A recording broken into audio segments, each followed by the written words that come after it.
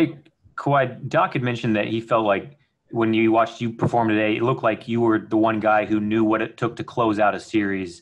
Just curious, like, what's your experience in big series? How did that factor into how comfortable you felt in the second half, particularly today? I guess just being here before, you know what I mean. Just knowing it's going to take the 48 minutes. I always say, but just playing even kill out there. I thought, we played pretty well in that first half. I think we went in with about a 6-point lead.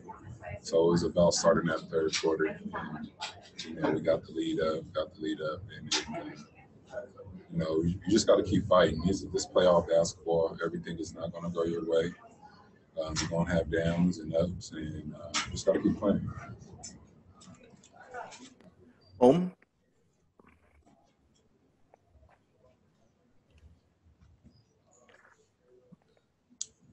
You can go ahead. There we go. Hey, Kawhi. We haven't spoken to you since Wednesday's emotional players meeting. Doc thought it was really good of you to talk to the players and deliver kind of like a calm sense of demeanor. I was wondering what your message was to the players, and did you think that the season was going to end after that meeting? I didn't know, really what to think at that point. I didn't think, pretty much the whole league didn't want to stop playing. Just told them we can't control what's going on outside. All we can control is what we're doing on and off the floor. And, just take it one message at a time if you want to, change the racial injustice or whatever you want to do in education or group economics. And, it's just up to the individual to try to change my mind off the floor. So, we stay steady. Move over to Taylor Rooks. Hey, Kawhi, so second round of playoffs, what do you need more of from your team? What do you need less of? Just got to focus. That's what we got to do. Less mistakes, for sure, and more execution. But, we don't know until we see what team we're playing. We'll go down to Mark Medina. So Doc's point of phrasing of how being always calm under pressure, what's been key to being able to still have that mindset even in this environment with what's not only going on in the world, but all the adjustments that the public entails? The most fun you have is coming out here. Me is playing in a basketball game, but it's hard to unlock and live your everyday life. But kind of been here before, going through rehab or just gym home, and kind of feels like that. But, just focus on the goal. That's all you can do. Take it one day at a time.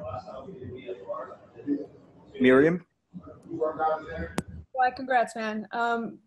You're talking sort of about your steadiness and your consistency. Do you feel that sort of affect your teammates when you're out there? You can kind of bring down their energy if it's the wrong kind of energy?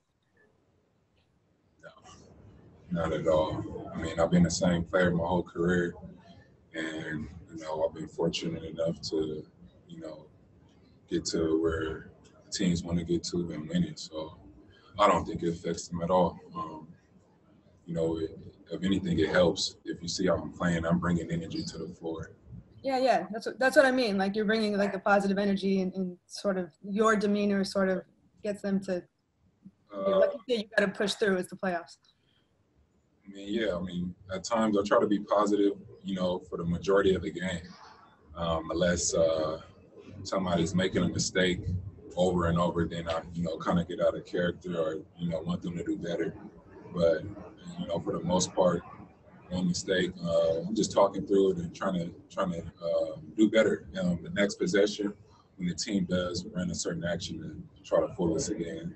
That's all it's about. You can't get too mad. Can't get overly excited. Like I said, you can't control shots.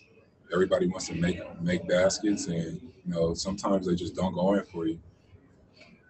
We have time for a couple more. Farbod.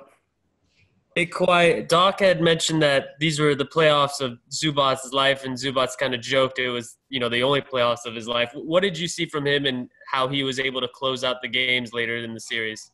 It was a big series for him.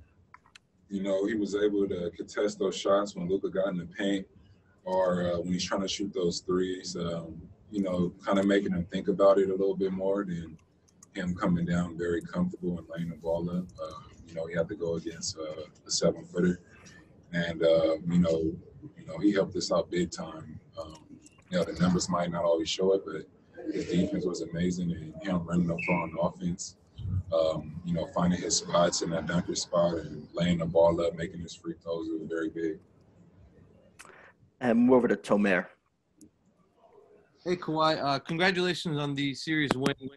How do you go about in terms of celebrating? Obviously, this is worth celebrating, getting through. But there's been some stuff made about guys like Pat and Trez celebrating on the bench. How do you go about do you celebrate this, or do you just put this aside and then move on to the next round? You always celebrate. I mean, you could be going home right now, so it's one step closer to where we want to get to. So it's a good accomplishment. We got out the first round, and now it's we enjoy it tonight, and we get ready for the next team tomorrow. And that's how it pretty much is. You always enjoy a win. You never want to take that away. Or I don't know why we playing. Thanks. I think we had a follow-up from Taylor, and that's all we have time for.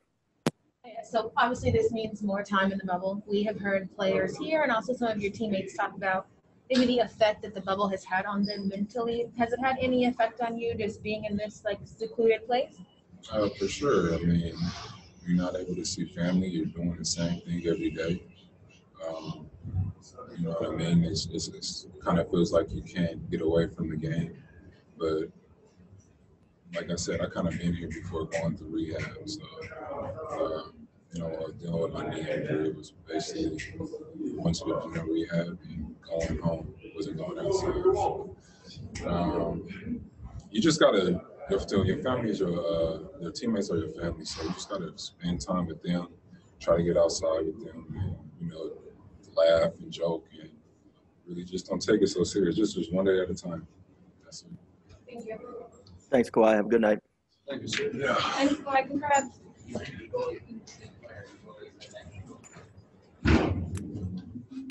Paul George will be coming up on this link next.